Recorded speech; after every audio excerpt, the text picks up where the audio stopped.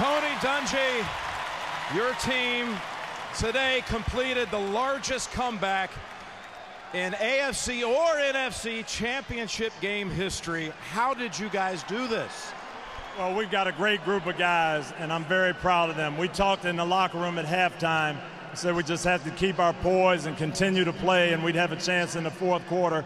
But they've been that way all year. They fought back, and they just give so much effort. It's such a unified group.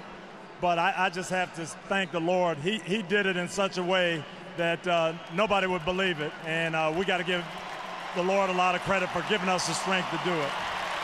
And Tony, on this historic day where you and your friend Lovie Smith become the first African-American coaches to take teams to the Super Bowl, how much does that and this moment mean to you?